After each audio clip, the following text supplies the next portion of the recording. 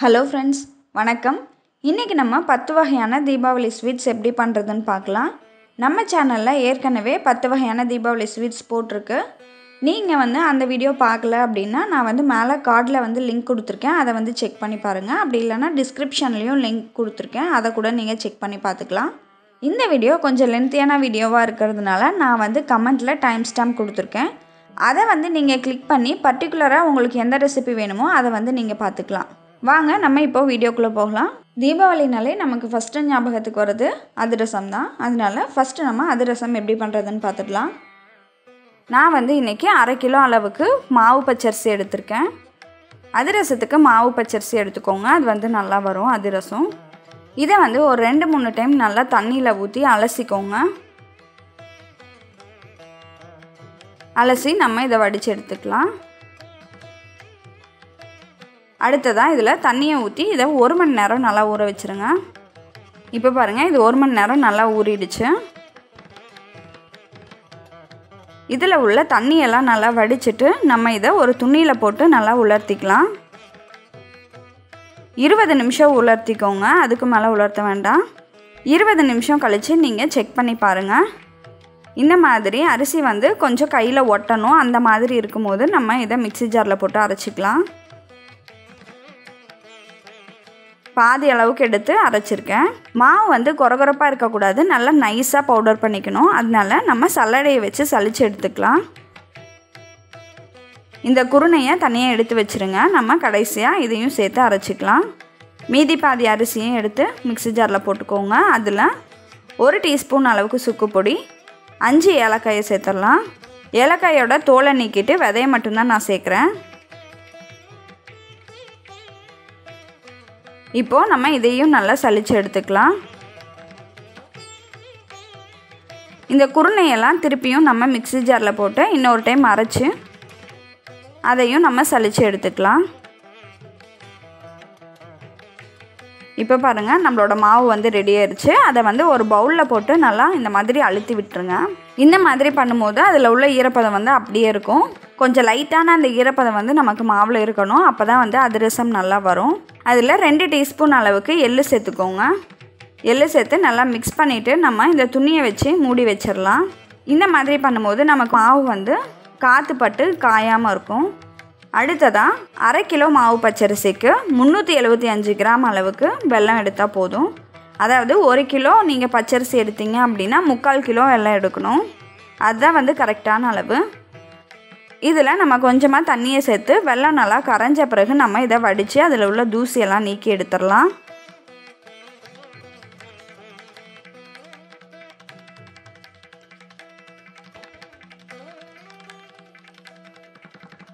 இப்போ பாருங்கள், இதில் எவ்வளோ மண் இருக்குன்றத இதை நல்லா கழுவிட்டு திருப்பியும் நம்ம அந்த ரெடி பண்ண பாகை இதில் ஊற்றி கரெக்டான பதம் வர வரைக்கும் நம்ம இதை காய்ச்சிக்கலாம்.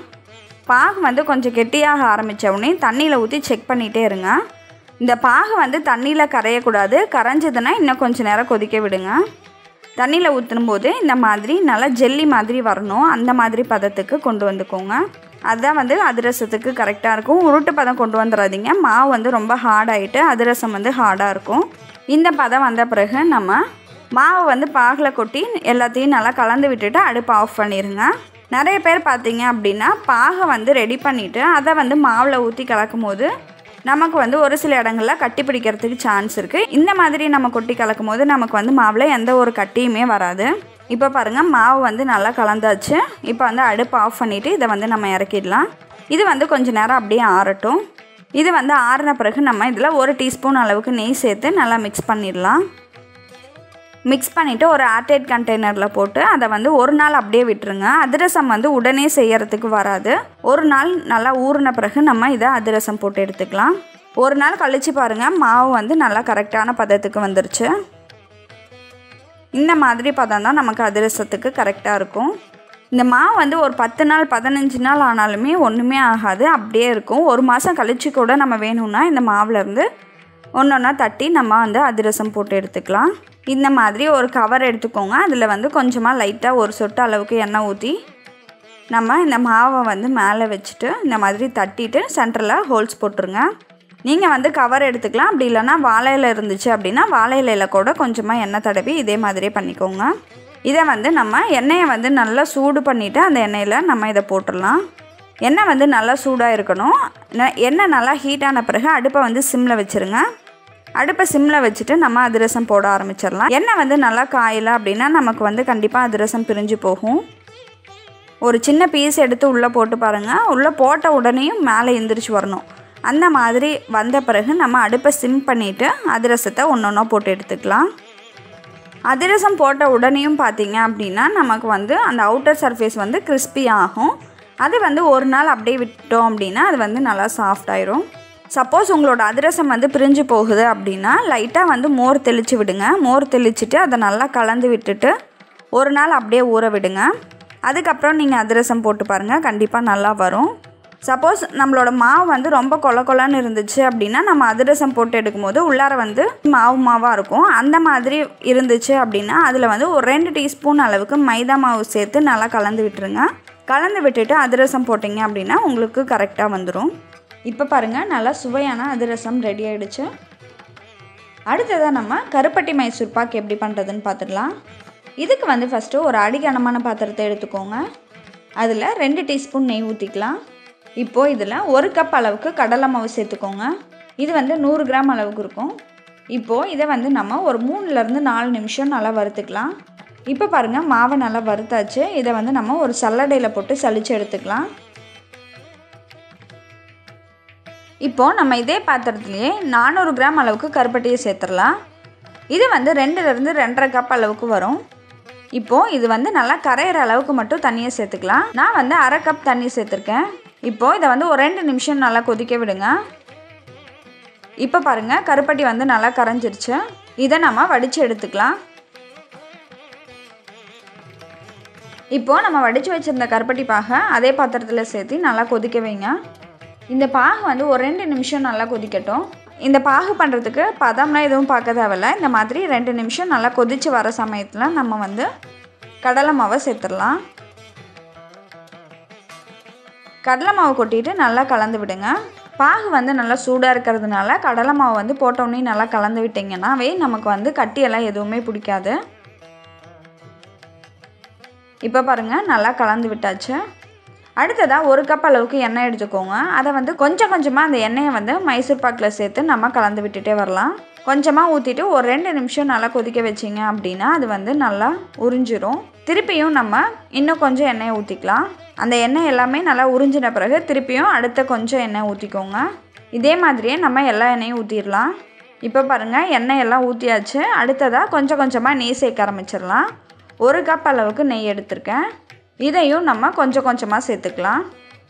நான் வந்து இன்றைக்கி 1 கப் எண்ணெயும் 1 கப் நெய்யும் தான் யூஸ் பண்ணுறேன். சப்போஸ் இன்னும் கொஞ்சம் ஊற்றலாம் அப்படின்னு நினச்சிங்கன்னா 1 கப் எண்ணெயும் 1.5 கப் அளவுக்கு நெய்யும் நீங்கள் சேர்த்துக்கிட்டீங்க அப்படின்னா இன்னும் நல்லா சாஃப்டாக கிடைக்கும் நமக்கு வந்து மைசூர் பாக்கு. அடுப்பை வந்து மீடியம் ஹீட்லேயே வச்சு நம்ம நல்லா கலந்து விட்டுட்டே இருக்கலாம். இப்போ பாருங்கள், எல்லா நெய்யும் நம்ம வந்து ஊற்றியாச்சு.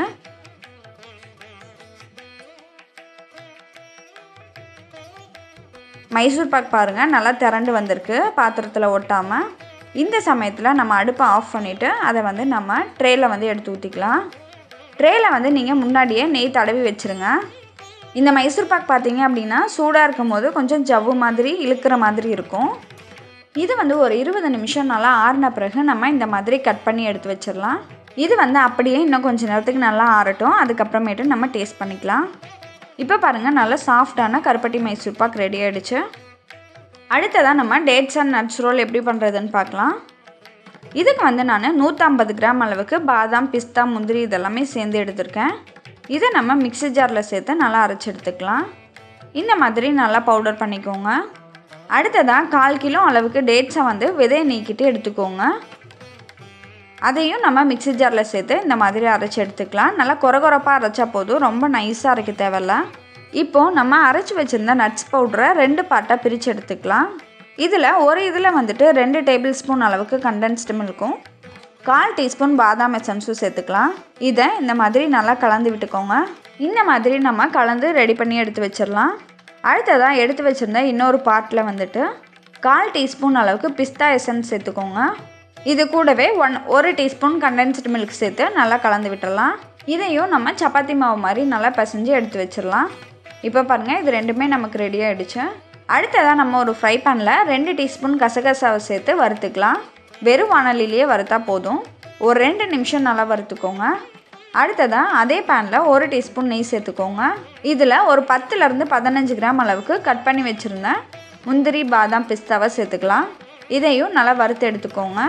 இப்போது இதை வந்து நம்ம வேறு ஒரு பவுலுக்கு மாற்றிடலாம். இப்போது இதுலேயே இன்னும் 1 டீஸ்பூன் அளவுக்கு நெய் சேர்த்து நம்ம வந்து டேட்ஸை வதக்கிக்கலாம். இதை வந்து ஒரு 2 நிமிஷம் நல்லா வதக்கணும். அப்படின்னா இந்த டேட்ஸ் வந்து நல்லா சாஃப்ட் ஆகிடும்.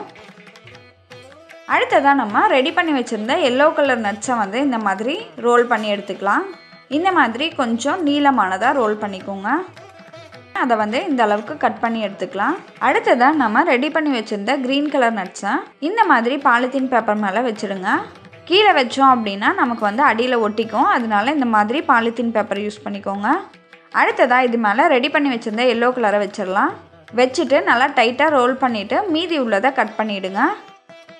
நான் வந்து வீடியோவுக்கு கொஞ்சம் கலர்ஃபுல்லாக இருக்கணுன்றதுக்காக எசன்ஸ் வந்து சேர்த்துருக்கேன். நம்ம வந்து இந்த எசன்ஸ் சேர்க்காமலேயே கூட நம்ம செய்யலாம். இப்போது நம்ம திரும்பவும் இந்த மாதிரி நல்லா ரோல் பண்ணிக்கலாம். இந்த மாதிரி எக்ஸ்ட்ரா உள்ளதையும் கொஞ்சம் கட் பண்ணி எடுத்துருங்க. கவர் வச்சு நம்ம இதை நல்லா டைட் பண்ணிக்கலாம். இதே மாதிரியே நம்ம ரெடி பண்ணி வச்சுருந்த டேட்ஸையும் பாலித்தீன் பேப்பரில் இந்த மாதிரி ஸ்ப்ரெட் பண்ணிக்கலாம். இதுக்கும் மேலே நம்ம ரெடி பண்ணி வச்சுருந்த நட்ஸ் ரோலை வச்சுருங்க. இதை வந்து இந்த மாதிரி ஃபுல்லாக டேட்ஸை வந்து கவர் பண்ணிவிட்டு எக்ஸ்ட்ரா உள்ளதை கட் பண்ணிக்கலாம். இதை வந்து இந்த மாதிரி நல்லா டைட்டாக சுற்றிக்கோங்க. கடைசியாக நம்ம வறுத்து வச்சுருந்த கசகசாவை கீழே தூவிக்கலாம். நட்ஸையும் இது மேலே தூவிக்கோங்க. இப்போது நம்ம ரெடி பண்ணி வச்சுருந்த டேட்ஸ் அண்ட் நட்ஸ் ரோலை இது மேலே வந்து இந்த மாதிரி உருட்டி எடுத்தோம் அப்படின்னா நமக்கு வந்து அழகாக இந்த கசகசாவும் நட்ஸும் நம்மளோட டேட்ஸ் அண்ட் நட்ஸ் ரோலில் வந்து ஒட்டிக்கும். இப்போது இதை திரும்பவும் இந்த மாதிரி சுற்றி நம்ம ஃப்ரிட்ஜில் 2 மணி நேரம் வச்சுருங்க. 2 மணி நேரத்துக்கு அப்புறமேட்டு நம்ம கட் பண்ணிடலாம். இப்போ பாருங்கள், 2 மணி நேரம் ஆகிடுச்சு. இதை வந்து கட் பண்ணிக்கலாம். இப்போ வந்து நம்மளோட ஹெல்த்தியான டேட்ஸ் அண்ட் நட்ஸ் ரோல் வந்து ரெடி ஆகிடுச்சு. அடுத்ததாக நம்ம சந்திரகலா எப்படி பண்ணுறதுன்னு பார்க்கலாம். இது பண்ணுறதுக்கு ஒரு பவுலில் 1½ கப் அளவுக்கு மைதா மாவு எடுத்துக்கோங்க. இது கூட 3 டீஸ்பூன் நெய் சேர்த்துக்கலாம். அடுத்ததாக 1 சிட்டிகை சோடா உப்பு, 2 சிட்டிகை உப்பு சேர்த்துக்கோங்க. இப்போது இது எல்லாத்தையும் சேர்த்து நல்லா கலந்து விட்டுறலாம். இதை வந்து நம்ம இந்த மாதிரி பிடிச்சோம் அப்படின்னா பிடிக்கிறதுக்கு வரணும். அதுதான் வந்து கரெக்டான பதம். இப்போது இதில் கொஞ்சம் கொஞ்சமாக தண்ணியை சேர்த்து நம்ம சப்பாத்தி மாவு பதத்துக்கு நல்லா பிசைஞ்சு எடுத்துக்கலாம். ரொம்ப சாஃப்டாகவும் பிசைய வேண்டாம், ரொம்ப ஹார்டாகவும் பிசைய வேண்டாம். இப்போ பாருங்கள், இந்த மாதிரி பதத்துக்கு நம்ம பிசைஞ்சு வச்சிடலாம். மேலே லைட்டாக எண்ணெய் தடவி இதை வந்து மூடி வச்சிடலாம். இது வந்து அப்படியே கொஞ்சம் நேரம் இருக்கட்டும். அதுக்குள்ளே நம்ம ஸ்டஃபிங்க்கு ரெடி பண்ணிக்கலாம். ஒரு மிக்ஸி ஜாரில் ஒரு 20 கிராம் அளவுக்கு பாதாம், பிஸ்தா, முந்திரி இது 3ஐயும் கலந்து எடுத்துக்கோங்க. அடுத்ததாக இது கூடவே 2 ஏலக்காயும் சேர்த்து நல்லா அரைச்சிக்கோங்க. ஏலக்காயை வந்து அப்படியே போடாமல் விதையை மட்டும் போட்டுக்கோங்க.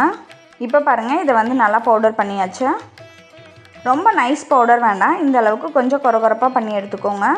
அடுத்ததாக நான் இன்னொரு பவுலில் 100 கிராம் அளவுக்கு கோவா எடுத்திருக்கேன். அது வந்து ஸ்வீட்லெஸ் கோவா. இதில் நம்ம பவுடர் பண்ணி வச்சுருந்த நட்ஸை வந்து சேர்த்துடலாம். கூடவே 2 டேபிள் ஸ்பூன் அளவுக்கு பவுடர் பண்ணி வச்சுருந்த சர்க்கரையும் சேர்த்துக்கலாம். சேர்த்து நல்லா இந்த மாதிரி பிசைஞ்சுக்கோங்க. இதுதான் வந்து நம்மளோட ஸ்டஃபிங். இது வந்து ரெடி ஆகிடுச்சு. அடுத்ததாக நம்ம சுகர் சிரப் பண்ணுறதுக்கு 2 கப் அளவுக்கு சர்க்கரையை ஒரு பாத்திரத்தில் கொட்டிக்கலாம். இது கூடவே சர்க்கரை மூழ்கிற அளவுக்கு தண்ணியை சேர்த்து நல்லா கொதிக்க வச்சுக்கலாம். இப்போ பாருங்கள், சர்க்கரை நல்லா கரைஞ்சி கொதிக்க ஆரம்பிச்சிருச்சு. ரொம்ப கம்பிப்பதம் வரணும் அப்படின்ற அவசியம் இல்லை, ஒரு சின்ன கம்பிப்பதம் வந்தால் போதும். நம்ம வந்து ரொம்ப கெட்டியான பாகு காய்ச்சிட்டோம் அப்படின்னா சந்திரகலா வந்து சிரப்பில் வந்து ஊறாது, சீக்கிரமாக இறுகிக்கும். இப்போ பாருங்கள், இந்த அளவுக்கு இருந்தால் போதும். அடுத்ததாக நம்ம ரெடி பண்ணி வச்சுருந்த மாவுலேருந்து ஒரு சின்ன சின்ன உருண்டைகளாக உருட்டி எடுத்துக்கலாம். இந்த அளவுக்கு உருண்டை இருந்தால் போதும். இதே மாதிரியே எல்லா உருண்டைகளையும் பிடிச்சி எடுத்து வச்சுருங்க. அடுத்ததாக இதை வந்து நம்ம இந்த மாதிரி தேய்ச்சிக்கலாம். இதை வந்து இந்த திக்னஸ்க்கு நல்லா தேய்ச்சி எடுத்துக்கோங்க. இப்போது இதுக்கு நடுவில் நம்ம ரெடி பண்ணி வச்சுருந்த ஸ்டஃபிங்கை வந்து வச்சிடலாம். இந்த மாதிரி மடித்து நல்லா அழுத்தி விட்டுக்கோங்க. ஒரு ப்ரெஸ் பண்ணிவிட்டு இந்த மாதிரி நம்ம மடித்து கொண்டு வரணும். அவ்வளோதான்.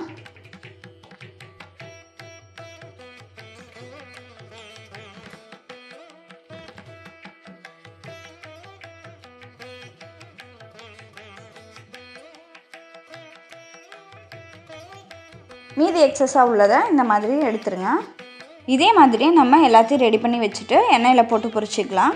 எண்ணெய் வந்து மிதமான ஹீட்டில் இருக்கிற மாதிரி பார்த்துக்கோங்க. ரொம்ப அதிகமான ஹீட்டில் இருந்துச்சு அப்படின்னா வெளிப்பக்கத்தில் வந்து சீக்கிரமாக நமக்கு வந்து செவந்துடும், உள்ளார வந்து வேகாத மாதிரி ஆகிடும். இப்போ பாருங்கள், எண்ணெய் வந்து நல்லா மிதமான ஹீட்டில் இருக்குது. ஒன்று ஒன்றா போட்டு பொரிச்சிக்கலாம். நல்லா ஒரு கோல்டன் கலர் வந்த பிறகு நம்ம இதை எண்ணெயிலேருந்து எடுத்துடலாம். இதை நம்ம சுகர் சிரப்பில் சேர்த்துடலாம். சுகர் சிரப் வந்து கொஞ்சம் சூடாக இருக்கிற மாதிரி பார்த்துக்கோங்க. இது வந்து ஒரு 10 நிமிஷம் இந்த சுகர் சிரப்பில் ஊறினா போதும். அதை வந்து எடுத்துகிட்டு நம்ம அடுத்த அடிசல் போட்டு அதே சுகர் சிரப்பில் ஊற வச்சிடலாம். அவ்வளோதான், நம்மளோட சுவையான சந்திரகலா ரெடி ஆகிடுச்சு. அடுத்ததாக நம்ம கோதுமை அல்வா எப்படி பண்ணுறதுன்னு பார்க்கலாம். இதுக்கு வந்து நான் 1/4 கிலோ சம்பா கோதுமை எடுத்திருக்கேன். இதை வந்து ஓவர் நைட் ஊற வச்சு எடுத்துக்கோங்க. மினிமம் ஒரு 10லேருந்து 12 மணி நேரம் நல்லா ஊறணும். இதை ஒரு டைம் நல்லா அலசிட்டு தண்ணியை வடிச்சிட்டு மிக்ஸி ஜாரில் சேர்த்துடலாம். இதை வந்து இந்த மாதிரி கொரகொரப்பாக அரைச்ச பிறகு நம்ம தேவையான அளவு தண்ணியை ஊற்றிக்கலாம். இப்போ வந்து நம்ம இந்த கோதுமையை நல்லா அரைச்சாச்சு. ஒரு பவுலில் ஒரு வடிகட்டி வச்சுருங்க. இந்த வடிகட்டியில் நம்ம ரெடி பண்ணி வச்சுருந்த கோதுமையை போட்டு நல்லா வடித்து பால் எடுத்துக்கலாம். இந்த மாதிரி கையை வச்சு நல்லா புழிஞ்சு விட்டிங்க அப்படின்னா நமக்கு வந்து கோதுமை பால் வந்து கிடச்சிரும். மீதி உள்ள சக்கையை நம்ம இன்னும் கொஞ்சம் தண்ணியை சேர்த்து திரும்பவும் அரைச்சிக்கலாம். திரும்பவும் அரைச்சி இதே மாதிரியே பால் எடுத்துக்கோங்க. இப்போ வந்து நம்ம ஏற்கனவே வடிகட்டி வச்சு வடிச்சிட்டோம். அதில் வந்து கொஞ்சம் பெரிய பெரிய துளைகளாக இருக்கும். அதனால நம்ம திரும்பவும் துணி போட்டு ஒரு டைம் வடிச்சிக்கலாம். இந்த மாதிரி நம்ம ரெடி பண்ணி வச்சுருந்த கோதுமை பாலை ஒரு துணியில் போட்டுட்டு இந்த மாதிரி புழிஞ்சு விட்டோம் அப்படின்னா நமக்கு வந்து நல்லா கோதுமை பால் வந்து கிடச்சிரும். இதே மாதிரியே எல்லா பாலும் வடிச்சுக்கோங்க. இந்த கோதுமை பாலை அப்படியே 1 மணி நேரம் மூடி வச்சுருங்க. இப்போது இதில் வந்து அடியில் பார்த்தீங்க அப்படின்னா நமக்கு வந்து நல்லா படிஞ்சிருக்கும், மேலே வந்து தண்ணி மட்டும் இருக்கும். அதனால மேலே உள்ள தண்ணியை வந்து வடிச்சிக்கலாம். இப்போ பாருங்கள், நமக்கு 1½ கப் அளவுக்கு கோதுமை பால் கிடச்சிருக்கு. இதில் 4½ கப் அளவுக்கு தண்ணி சேர்த்துக்கலாம். 1 கப் கோதுமை பாலுக்கு 3 கப் அளவுக்கு தண்ணி சேர்த்துக்கணும். 1½ கப்புங்கிறதுனால 4½ கப் அளவுக்கு நம்ம தண்ணி சேர்க்குறோம். இந்த மாதிரி அளந்து ஊற்றிக்கோங்க. இப்போது நம்ம அடுப்பில் ஒரு அடிகனமான பாத்திரத்தை வச்சிடலாம். இதில் 3 கப் அளவுக்கு சர்க்கரை சேர்த்துக்கோங்க. இதில் நம்ம ரெடி பண்ணி வச்சுருந்த கோதுமை பாலை சேர்த்து நல்லா கலந்து விட்டுட்டே இருங்க.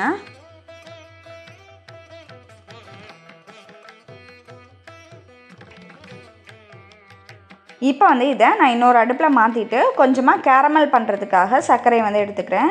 இதுக்கு வந்து ஒரு பாத்திரத்தில் 1/2 கப் அளவுக்கு சர்க்கரையை சேர்த்துக்கோங்க. அடுப்பை வந்து லோ ஃப்ளேமில் வச்சுக்கோங்க. இதை வந்து இந்த மாதிரி கலந்து விட்டுட்டே இருந்தோம் அப்படின்னா நமக்கு வந்து இது வந்து நல்லா கரைஞ்சிரும். இப்போ பாருங்கள், சர்க்கரை வந்து நல்லா கரைஞ்சிருச்சு. இதை இன்னும் கொஞ்சம் நேரம் அப்படியே கலந்துகிட்டே இருந்தோம் அப்படின்னா நமக்கு வந்து ஒரு தேன் கலர் வந்து நமக்கு கிடைக்கும். இப்போ பாருங்கள், நல்லா தேன் கலர் வந்துருச்சு.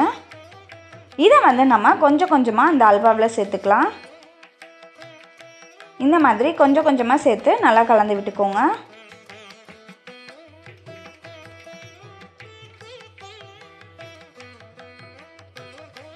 இப்போது எல்லாத்தையும் நல்லா கலந்தாச்சு. இப்போ பாருங்கள், அல்வா ஒரு 20 நிமிஷம் ஆயிருக்கு. நல்லா கொஞ்சம் திக்காக இருக்குது. இப்போ வந்து நம்ம இதில் கொஞ்சம் கொஞ்சமாக நெய் சேர்த்து கலந்து விட்டுட்டே இருக்கலாம். நான் வந்து 1 கப் அளவுக்கு நெய் எடுத்திருக்கேன். 3/4 கப்லேருந்து 1 கப் அளவுக்கு நெய் ஊற்றினா கரெக்டாக இருக்கும். நெய்யெல்லாம் நல்லா இழுத்த பிறகு நம்ம இன்னும் கொஞ்சம் நெய் ஊற்றிக்கலாம். நம்ம மைசூர் பாக்குக்கு பண்ண மாதிரியே தான் கொஞ்சம் கொஞ்சமாக நெய் ஊற்றி கலக்கிக்கிட்டே இருக்கணும். இப்போ பாருங்கள், எல்லா நெய்யும் நம்ம ஊற்றியாச்சு. இது பாருங்கள், நல்லா திக்காயிடுச்சு. இந்த சமயத்தில் நம்ம 2 ஏலக்காயை பவுடர் பண்ணி சேர்த்துக்கலாம். கூடவே கொஞ்சமாக முந்திரியையும் இது கூட சேர்த்துக்கலாம். சேர்த்துட்டு நல்லா ஒரு 5 நிமிஷம் நல்லா கலந்து விடலாம். இப்போ பாருங்கள், அல்வா வந்து நல்லா பாத்திரத்தில் ஒட்டாமல் வருது. இந்த அல்வா வந்து ஃபஸ்ட்டு பாத்திரத்தில் ஒட்டாமல் வரும். அதுக்கப்புறம் என்னாகும் அப்படின்னு பார்த்தீங்கன்னா அதில் உள்ள நெய் வந்து நல்லா பிரிஞ்சு வரும். அந்த சமயத்தில் தான் நம்ம வந்து அடுப்பு ஆஃப் பண்ணணும். அதே மாதிரியே இன்னொரு பதம் என்னன்னு பார்த்தீங்கன்னா, இந்த அல்வாவை இந்த மாதிரி கரண்டியில் எடுத்து இந்த மாதிரி போட்டோம் அப்படின்னா மெதுவாக தான் இந்த மாதிரி விழணும். அதுதான் வந்து கரெக்டான பதம். இது வந்து நல்லா ஆறும்போது நல்லா இன்னும் கொஞ்சம் கெட்டியாயிரும். இப்போ பாருங்கள், அல்வாவிலேருந்து நல்லா நெய் வந்து பிரிஞ்சு வந்திருக்கு. இந்த சமயத்தில் நம்ம அடுப்பு ஆஃப் பண்ணிடலாம். இது வந்து கொஞ்சம் நேரம் அப்படியே ஆறட்டும். நல்லா ஆறின பிறகு சர்வ் பண்ணுங்கள். சப்போஸ் நீங்கள் வந்து அல்வாவை கொஞ்சம் முன்னாடியே எடுத்துட்டீங்க அப்படின்னா நல்லா ஆறின பிறகு கொஞ்சம் பிசு பிசுன்ற மாதிரி இருக்கும். அந்த மாதிரி இருந்துச்சு அப்படின்னா நம்ம திருப்பியும் அடுப்பில் போட்டு இன்னும் கொஞ்சம் நேரம் கிளறும் போது நமக்கு வந்து கரெக்டான பதம் வந்துடும். இப்போ பாருங்கள், நம்ம எல்லாருக்கும் ரொம்ப பிடிச்ச திருநெல்வேலி அல்வா ரெடி ஆகிடுச்சு. அடுத்ததாக நம்ம மில்க் கேக் எப்படி பண்ணுறதுன்னு பார்க்கலாம். இது பண்ணுறதுக்கு நான் 2 லிட்டர் அளவுக்கு பசுமாட்டு பால் எடுத்திருக்கேன். இதை வந்து நம்ம ஒரு அடிகனமான பாத்திரத்தில் போட்டு நல்லா காய்ச்சிக்கலாம். இப்போ பாருங்கள், பால் நல்லா கொதிச்சிட்ருக்கு. இதை வந்து நம்ம ஹை ஃப்ளேம்லேயே வச்சு நல்லா கொதிக்க வச்சுக்கலாம். லோ ஃப்ளேமில் வச்சோம் அப்படின்னா ரொம்ப லேட் ஆகும். அதனால நல்லா ஹை ஃப்ளேம்லேயே வச்சு நல்லா கொதிக்க வச்சுக்கோங்க. இதை வந்து நம்ம அப்பப்போ கிளறி விட்டுட்டே இருக்கலாம். அப்படியே விட்டுட்டோம் அப்படின்னா ஒன்றா அடி பிடிச்சிக்கும், அப்படி இல்லைன்னா மேலே வந்து ஆடை படிஞ்சிரும். அதனால பக்கத்தில் இருந்து இந்த மாதிரி கிளறி விட்டுட்டே இருங்க. இப்போ பாருங்கள், பால் வந்து நல்லா பாதிக்கு மேலே நல்லா குறைஞ்சிருச்சு. இந்த சமயத்தில் நம்ம வந்து இதில் 1/2 டீஸ்பூன் அளவுக்கு லெமன் ஜூஸ் சேர்த்துடலாம். ரொம்ப அதிகமான லெமன் ஜூஸ் சேர்த்துட்டோம் அப்படின்னா இதில் உள்ள பால் தண்ணி தனியாக பிரிஞ்சு வந்துடும். அதனால 1/2 டீஸ்பூன் மட்டும் சேர்த்துக்கோங்க. இப்போ பாருங்கள், இந்த பால் வந்து லைட்டாக இந்த மாதிரி திரிஞ்சு வந்திருக்கு. இதை வந்து நம்ம இன்னும் கொஞ்சம் நேரம் நல்லா கிளறி விட்டுட்டே இருக்கலாம். இதை வந்து நம்ம போட்டு வைக்கிறதுக்கு ஒரு பாத்திரத்தில் நெய் தடவி வச்சிடலாம். இதை வந்து நம்ம குறுகலான ஹைட்டான பாத்திரத்தில் போட்டு வச்சோம் அப்படின்னா நமக்கு வந்து நடுவில் வந்து அந்த ஒரு டார்க் கலர் வந்து கிடைக்கும். இதே நம்ம ஃப்ளாட்டான பிளேட்லலாம் போட்டு வச்சோம் அப்படின்னா நமக்கு வந்து அந்த கலர் வந்து நமக்கு கிடைக்காது. அதனால தான் நான் வந்து ஒரு குறுகலான கொஞ்சம் உயரமான பாத்திரமாக எடுத்திருக்கேன். இப்போ பாருங்கள், பால் வந்து 3/4 வாசிக்கு மேலே நல்லா குறைஞ்சிருச்சு. இந்த சமயத்தில் நம்ம வந்து இதில் 1 கப் அளவுக்கு சர்க்கரையை சேர்த்துக்கலாம். சர்க்கரை வந்து நம்ம ஒரே அடியாக சேர்த்துறாமல் கொஞ்சம் கொஞ்சமாக இந்த மாதிரி சேர்த்து நல்லா கலந்து விட்டுட்டே இருக்கலாம்.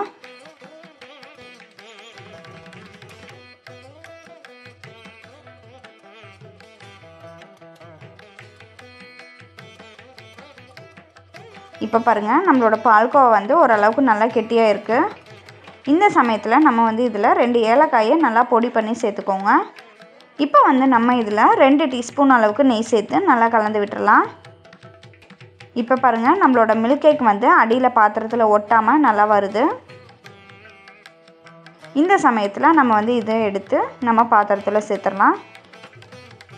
இதுக்கு மேலே ஒரு பிளேட்டில் நெய் தடவி மூடி வச்சுருங்க. இது வந்து நல்லா ரூம் டெம்பரேச்சருக்கு வர வரைக்கும் ஆறட்டும். ஒரு 5லேருந்து 6 மணி நேரம் ஆகும். இவ்வளோ நேரம் இந்த பாத்திரத்துக்குள்ளேயே இருக்கும்போது தான் நமக்கு வந்து உள்ளார அந்த ஒரு ப்ரௌன் கலரும் அவுட்டரில் வந்து நமக்கு வந்து ஒயிட் கலராகவும் இருக்கும். இதை வந்து நம்ம இந்த மாதிரி கட் பண்ணிக்கலாம். இப்போ பாருங்கள், இதில் வந்து உள்ளார பார்த்திங்க அப்படின்னா ஒரு கலர் வந்து நல்லா ப்ரௌன் கலர் மாதிரி இருக்கும். அவுட்டரில் வந்து நமக்கு ஒயிட் கலர் மாதிரி இருக்குது. இப்போது இதை வந்து இந்த மாதிரி கட் பண்ணிக்கலாம். ரொம்ப டேஸ்டியான மில்க் கேக் வந்து ரெடி ஆகிடுச்சு. அடுத்ததாக நம்ம மக்கன் பேடா எப்படி பண்ணுறதுன்னு பார்க்கலாம்.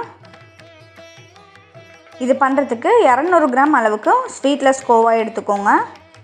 இது கூடவே 1 கப் அளவுக்கு மைதா சேர்த்துடலாம். அடுத்ததாக 1/2 டீஸ்பூன் பேக்கிங் பவுடர் சேர்த்துக்கோங்க. கொஞ்சமாக ஏலக்காய் தூளும் சேர்த்துடலாம். 2 டீஸ்பூன் நெய் சேர்த்துக்கோங்க. இது எல்லாத்தையும் நல்லா சேர்த்துட்டு நம்ம இந்த மாதிரி பிசைஞ்சு விட்டுக்கலாம். அடுத்ததாக இதில் வந்து 1/4 கப் தயிர் சேர்த்துக்கோங்க. இதை வந்து இந்த மாதிரி கொஞ்சம் கொஞ்சமாக சேர்த்து நம்ம நல்லா பிசைஞ்சிக்கலாம். சப்போஸ் உங்களுக்கு வந்து தயிர் பத்தலை அப்படின்னா இன்னும் கொஞ்சம் தண்ணி சேர்த்து நம்ம பிசைஞ்சிக்கலாம். இப்போ பாருங்கள், நம்மளோட மாவு வந்து ரெடி ஆகிடுச்சு. இதை வந்து இந்த மாதிரி சின்ன சின்ன உருண்டைகளாக பண்ணி எடுத்து வச்சுருங்க. அடுத்ததாக ஒரு உருண்டையை எடுத்து இந்த மாதிரி நல்லா ப்ரெஸ் பண்ணிக்கலாம். இப்போ பாருங்கள், ஒரு சின்ன கிண்ணம் மாதிரி இருக்குது. இந்த மாதிரி கட் பண்ணி வச்சுருந்தா நட்ஸை வந்து சேர்த்துடலாம். நட்ஸ் எல்லாம் நல்லா சேர்த்துட்டு இதை வந்து இந்த மாதிரி க்ளோஸ் பண்ணிடுங்க. இப்போது இதை நம்ம திருப்பியும் லைட்டாக இந்த மாதிரி உருட்டிட்டு இந்த மாதிரி ப்ரெஸ் பண்ணிக்கலாம். இதே மாதிரியே எல்லா உருண்டையும் ரெடி பண்ணி எடுத்து வச்சுருங்க. இப்போது இதை வந்து நம்ம மூடி வச்சிடலாம். அடுத்ததாக ஒரு பாத்திரத்தில் 1/2 கப் அளவுக்கு சர்க்கரை எடுத்துக்கோங்க. அதே 1/2 கப் அளவுக்கு தண்ணியும் சேர்த்துக்கோங்க. இது வந்து நம்ம கம்பி பதம்லாம் கொண்டு வரக்கூடாது, கொஞ்சம் தண்ணியான பதத்துக்கு தான் இருக்கணும். குலோப் ஜாமுக்கெலாம் பண்ணுவோம் இல்லையா, அந்த மாதிரி இருக்கணும். சர்க்கரையெல்லாம் நல்லா கரைஞ்சி ஒரு 2 நிமிஷம் நல்லா கொதிச்சா போதும். அடுப்பை வந்து ஆஃப் பண்ணிடலாம். இப்போ வந்து நம்ம ரெடி பண்ணி வச்சுருந்த பேடாவை வந்து எண்ணெயில் போட்டு பொரிச்சு எடுத்துக்கலாம். எண்ணெய் வந்து மிதமான ஹீட்டில் தான் இருக்கணும், அதிகமான ஹீட்டில் வச்சிடாதீங்க. ஏன்னா வெளிப்பக்கம் வந்து சீக்கிரத்தில் செவந்துடும், உள்பக்கம் வெந்திருக்காது.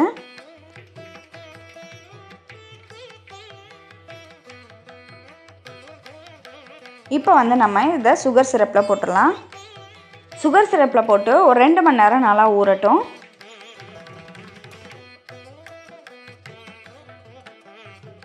இதுக்கு மேலே நம்ம கொஞ்சமாக நட்ஸ் தூவி டெக்கரேட் பண்ணிக்கலாம். இப்போ பாருங்கள், நல்லா டேஸ்டியான மக்கன் பேடா ரெடி ஆகிடுச்சு. அடுத்ததாக நம்ம பார்க்க போகிற ஸ்வீட் வந்து கேரட் பர்ஃபி. இது பண்ணுறதுக்கு முன்னாடி நம்ம ஸ்வீட் ட்ரேயில் கொஞ்சமாக நெய் போட்டு அதை வந்து இந்த மாதிரி தடவி விட்டுறலாம். இப்போ வந்து ஒரு வாணலியில் 2 டேபிள் ஸ்பூன் நெய் ஊற்றிக்கோங்க. இதில் 300 கிராம் அளவுக்கு துருவின கேரட் வந்து சேர்த்துடலாம். இதை வந்து ஒரு 5லேருந்து 7 நிமிஷம் நல்லா வதக்கிக்கலாம். நல்லா வதக்கின பிறகு பார்த்தீங்க அப்படின்னா இதோட கலர் வந்து கொஞ்சம் லைட்டாக இருக்கும். இப்போது இது கூட 1 கப் அளவுக்கு பால் சேர்த்துக்கோங்க. பால் சேர்த்து நல்லா கிளறி விட்டுறலாம்.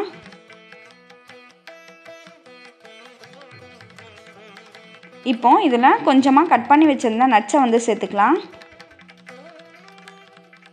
சேர்த்துட்டு இந்த பாலெல்லாம் நல்லா சுண்டுற அளவுக்கு நல்லா கிளறி விடுங்க.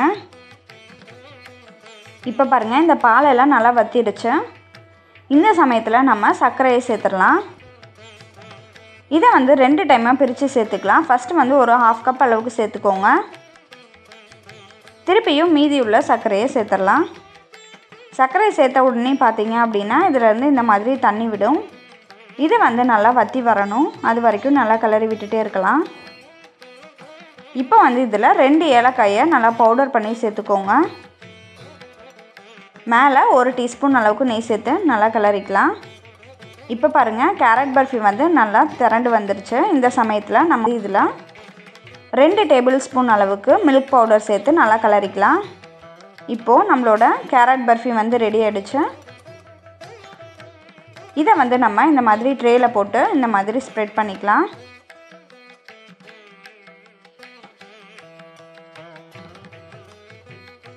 மேலே கொஞ்சமாக நட்ஸ் எல்லாம் தூவிக்கோங்க.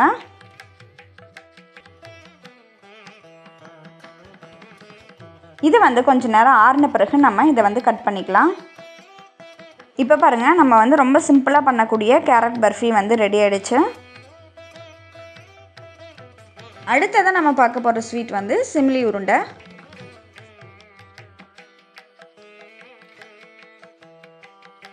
இது பண்ணுறதுக்கு நான் 1/4 கப் அளவுக்கு எள்ளு எடுத்திருக்கேன். இதை வந்து தண்ணியை ஊற்றி நல்லா கழுவி எடுத்துக்கோங்க. இந்த மாதிரி நல்லா தேய்ச்சி கழுவும் போது அதில் உள்ள அழுக்கெல்லாம் வரும். இந்த தண்ணி வந்து நல்லா ப்ரௌன் கலராக மாறிடுச்சு பாருங்கள். இப்போது இந்த தண்ணியை கீழே ஊற்றிட்டு திருப்பியும் இன்னொரு டைம் அலசி எடுத்துக்கலாம். இந்த மாதிரி நல்லா அலசி எடுத்த பிறகு இதை இந்த மாதிரி ஒரு காட்டன் துணியில் போட்டு உலர்த்திக்கலாம். ஒரு 1/2 மணி நேரம் இதை அப்படியே வச்சுருங்க. அடுத்ததாக நம்ம 1 கப் அளவுக்கு ராகி மாவு எடுத்துக்கலாம். இதில் ஒரு பிஞ்ச் அளவுக்கு உப்பு சேர்த்துக்கோங்க. அடுத்ததாக கொஞ்சம் கொஞ்சமாக தண்ணியை ஊற்றி புட்டு மாவு பதத்துக்கு நம்ம பிசைஞ்சிக்கலாம். எல்லா தண்ணியும் ஒரே அடியாக ஊற்றிடாமல் கொஞ்சம் கொஞ்சமாக போட்டு நல்லா மிக்ஸ் பண்ணி விடுங்க. 1 கப் ராகி மாவுக்கு 1/4 கப் அளவுக்கு தண்ணி வந்து கரெக்டாக இருக்கும். இப்போ பாருங்கள், நம்மளோட மாவு வந்து ரெடி ஆயிடுச்சு. இது வந்து இந்த மாதிரி பிடிக்கும் போது நல்லா பிடிக்கிறதுக்கு வரணும். அதே மாதிரியே இதை உதிர்த்து விடும்போது நல்லா உதிர்ந்து வரணும். அந்த மாதிரி இருக்கணும். அப்போ தான் வந்து புட்டு வந்து கரெக்டாக வரும். மேக்ஸிமம் எல்லோரும் பார்த்தீங்க அப்படின்னா இந்த சிமிலி உருண்டைக்கு ரொட்டி மாதிரி தட்டி அதை வந்து தோசைக்கல்ல போட்டு தான் வேக வச்சு எடுப்பாங்க. ஆனால் இந்த மாதிரி பண்ணும்போது நமக்கு வந்து உருண்டை இன்னும் நல்லா டேஸ்ட்டாக இருக்கும். அடுத்ததாக நம்ம இதை இட்லி பாத்திரத்தில் போட்டு வேக வச்சுக்கலாம். இதை இட்லி பாத்திரத்தில் அப்படியே போடாமல் நம்ம வந்து ஒரு சல்லடையை வச்சு இந்த மாதிரி தேய்ச்சி விட்டோம் அப்படின்னா நமக்கு வந்து புட்டு இன்னும் நல்லா சாஃப்டாக கிடைக்கும். இந்த மாதிரி நல்லா தேய்ச்சி விட்டுக்கோங்க. இப்போ பாருங்கள், நம்மளோட புட்டு மாவு வந்து வேக வைக்கிறதுக்கு ரெடி ஆகிடுச்சு. இட்லி பாத்திரத்தில் தண்ணியை ஊற்றி நல்லா கொதிக்க வச்சுக்கோங்க. இப்போது நம்ம ரெடி பண்ணி வச்சுருந்த இட்லி பிளேட்டை இது மேலே வச்சு நம்ம மூடி வச்சிடலாம். ஒரு 10 நிமிஷத்துலேருந்து 1/4 மணி நேரம் நல்லா வேகட்டும். இப்போ பாருங்கள், புட்டோட கலர் நல்லா சேஞ்ச் ஆகி டார்க் கலர் ஆகிருக்கு. இந்த மாதிரி ஆகணும். அப்போ தான் வந்து புட்டு வந்து நல்லா வெந்திருக்கும். இப்போது நம்மளோட எள்ளும் வந்து நல்லா காஞ்சிருச்சு. அதை வந்து ட்ரை ரோஸ்ட் பண்ணி எடுத்துக்கலாம். எள்ளு வறுத்துருச்சாங்கிறத எப்படி செக் பண்ணுறது அப்படின்னு பார்த்தீங்கன்னா, நீங்கள் சாப்பிட்டு பார்க்கும்போது நல்லா மணமாக இருக்கும். அதுக்கப்புறம் முன்னாடி இருந்ததை விட நல்லா உப்பி இருக்கும். அதே மாதிரி அதோட கலர் வந்து நல்லா பிளாக் கலராக மாறி இருக்கும். அடுத்ததாக இதில் 1/2 கப் அளவுக்கு வேர்க்கடலையை லைட்டாக வறுத்து எடுத்துக்கலாம். ஏன்னா இது வறுத்த வேர்க்கடலை தான். வறுக்காத வேர்க்கடலை அப்படின்னா நல்லா வறுத்து எடுத்துக்கோங்க. இப்போ வந்து நம்ம எல்லாமே ரெடி பண்ணி வச்சாச்சு. இப்போ வந்து லாஸ்ட்டாக நம்ம எல்லாமே அரைக்கிறது தான். இப்போது மிக்ஸி ஜாரில் நம்ம வறுத்து வச்சுருந்த வேர்க்கடலையை போட்டு நல்லா பவுடர் பண்ணி எடுத்துக்கலாம். இந்த மாதிரி பவுடர் பண்ணிட்டு அதை வந்து ஒரு பிளேட்டில் எடுத்து போட்டுருங்க. அடுத்ததாக நம்ம எள்ளை வந்து பவுடர் பண்ணிக்கலாம். எள்ளை வந்து பவுடர் பண்ணும்போது ரொம்ப நேரம் அப்படியே விட்டு சுற்றி விடாமல் லைட்டாக ஒவ்வொரு சுத்தாக விட்டு நம்ம வந்து பவுடர் பண்ணிக்கலாம். ரொம்ப நைஸாக பவுடர் பண்ணாதீங்க. கொஞ்சம் கொரகொரப்பாக இருக்கிற மாதிரி பவுடர் பண்ணி எடுத்துக்கோங்க. அடுத்ததாக நம்ம 1 கப் அளவுக்கு வெல்லத்தை நான் வந்து இந்த மாதிரி பொடிச்சு எடுத்துருக்கேன். இதையும் மிக்ஸி ஜாரில் போட்டு நல்லா அரைச்சி எடுத்துக்கலாம். வெல்லம் வந்து வாங்கும் போது மண் இல்லாத வெல்லமாக பார்த்து வாங்கிக்கோங்க. அச்சு வெல்லம்ல மேக்ஸிமம் மண் வந்து இருக்கிறது இல்லை. அடுத்ததாக ராகி மாவையும் இதோடு சேர்த்து நல்லா மிக்ஸ் பண்ணி விடுங்க. இது எல்லாத்தையும் சேர்த்து இந்த மாதிரி கலந்து விட்ட பிறகு திருப்பியும் இதை நம்ம மிக்ஸி ஜாரில் போட்டு நல்லா ஒன்றா கலந்துடலாம். இப்போ வந்து நம்ம மிக்ஸி ஜாரில் போட்டு ரொம்ப நேரம் சுற்றணும் அப்படின்ற அவசியம் இல்லை. லைட்டாக ஒரே ஒரு சுற்று மட்டும் விட்டு எடுத்துருங்க. இப்போ பாருங்கள், நம்மளோட சிமிலி உருண்டை வந்து முக்கால்வாசி ரெடி ஆயிடுச்சு. ஜஸ்ட்டு வந்து இப்போ நம்ம உருண்டை பிடிக்கிறது மட்டும்தான். இதை வந்து நல்லா இந்த மாதிரி மிக்ஸ் பண்ணி விட்டுட்டு நம்ம சின்ன சின்ன உருண்டைகளாக இதை வந்து பிடிச்சி எடுத்து வச்சிடலாம். இந்த மாதிரி உருண்டை பண்ணி எடுத்துக்கோங்க. ரொம்ப சுவையான ஹெல்த்தியான சிமிலி உருண்டை ரெடி ஆயிடுச்சு. அடுத்ததாக நம்ம தேங்காய் போலி எப்படி பண்ணுறதுன்னு பார்க்கலாம். இது பண்ணுறதுக்கு நம்ம ஃபஸ்ட்டு மாவு பிசைஞ்சிக்கலாம். இதுக்கு ஒரு பவுலில் 1/2 கப் அளவுக்கு மைதா மாவு எடுத்துக்கோங்க. 2 சிட்டிகை உப்பு சேர்த்துக்கலாம். இப்போது கொஞ்சம் கொஞ்சமாக தண்ணியை ஊற்றி மாவை வந்து நல்லா சாஃப்டாக பிசைஞ்சிக்கலாம்.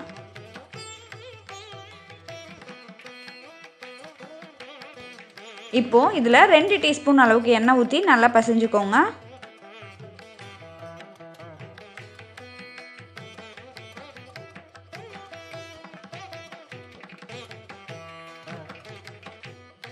இப்போ பாருங்கள், மாவு வந்து நல்லா சாஃப்டாக இருக்குது.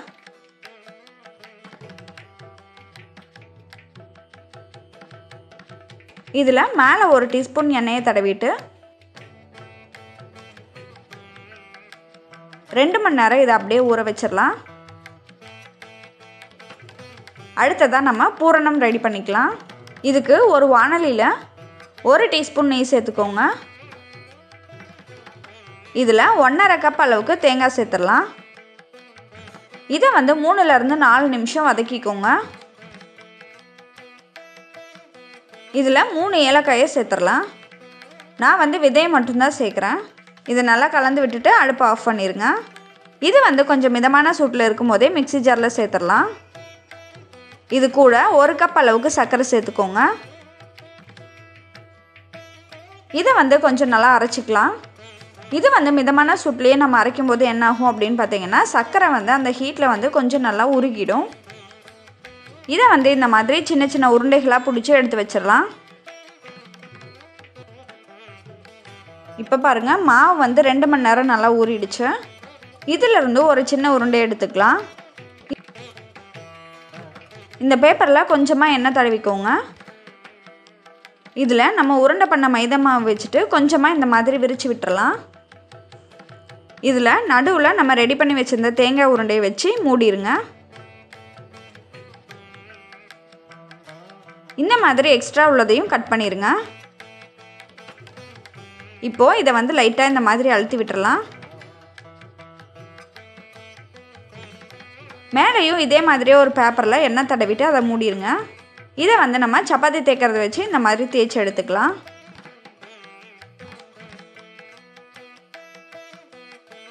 இந்த மாதிரியும் நம்ம பண்ணலாம். அப்படி இல்லைன்னா உங்கள்கிட்ட பூரிக்கட்டை இருந்தது அப்படின்னா அதில் வந்து இதே மாதிரியே ஒரு பேப்பர் வச்சுருங்க. அந்த பேப்பரில் எண்ணெய் தடவிட்டு ஒரு உருண்டை மாவு வச்சு இந்த மாதிரி ஸ்ப்ரெட் பண்ணிக்கலாம். இதில் மேலே வந்து நம்ம ரெடி பண்ணி வச்சுருந்த உருண்டை எடுத்து வச்சிடலாம். இதை வந்து இந்த மாதிரி மூடிட்டு எக்ஸ்ட்ரா உள்ளதை கட் பண்ணி எடுத்துருங்க.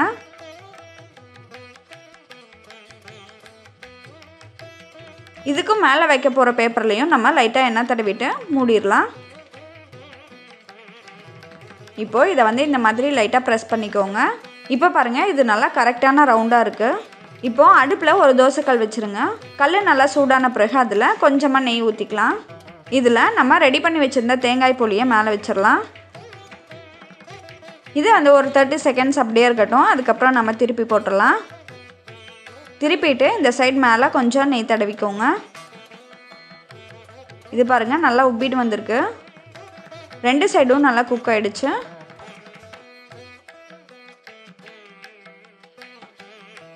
இதை வந்து நம்ம வேற ஒரு பிளேட்டுக்கு மாற்றிடலாம். நமக்கு சுவையான தேங்காய் பொலி ரெடி ஆகிடுச்சு.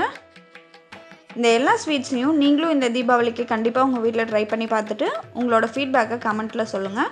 அனைவருக்கும் இனிய தீபாவளி நல்வாழ்த்துக்கள். நன்றி.